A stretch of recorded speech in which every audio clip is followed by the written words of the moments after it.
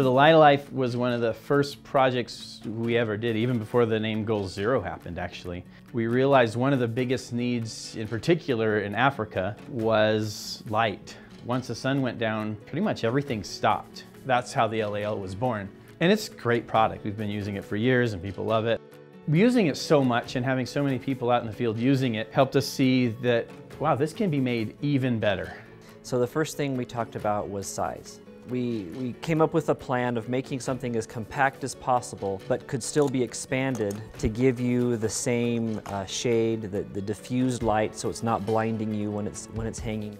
And this serves a lot of purposes. It lets you store this compact. You can store a lot more in the same space. We always ask, what else can we do? So we decided, well, let's use the product itself to be cord management. And we use this shape here as a spindle. So now you can wrap this cord around there to the exact length that you need. The cord runs up through this gap, comes around a hook, and now you have cord management. We actually went to a single LED module, but it does spread pretty much 180 degrees in this mode, just out everywhere. We poured over every detail of this surface. Since the light is going to be spread out of this surface right here, we want to make it absolutely perfect.